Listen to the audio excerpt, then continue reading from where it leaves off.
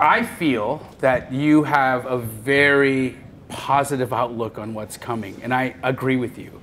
I think that we're not like hockey sticking or doing anything that's going to be crazy, but we're in this like area of like good stability right now. But it's almost artificial stability.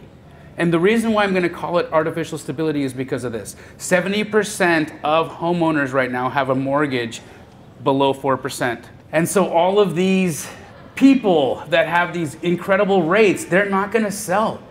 And they understand, because they understand how rare that kind of mortgage is, they make these decisions. They become accidental landlords.